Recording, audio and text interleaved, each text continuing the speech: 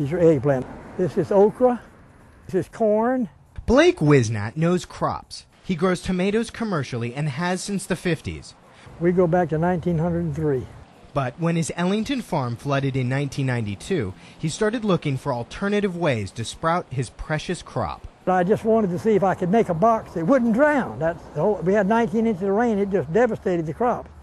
He came up with the earth box. The 2-foot box is made up of 3 layers. The soil sits above a trough of water. Most pots have an opening top where you fertilize and water them from the top and takes the fertilizer down. On this system, we have a seepage system, and the water actually comes up from the bottom. Fertilizer is placed in a wedge along the ground. The plants are put in and covered with a layer of plastic. Water, environment, doesn't matter what type of land I'm on. I can be on a rock, I can be on a roof, I can be on a concrete. The earth box is also getting some global attention. The United Nations now uses the boxes in its program called The Growing Connection. The boxes are used to teach people all over the world how to grow their own food. With a minimum of space, with a minimum of water and fertilizer, you can grow food.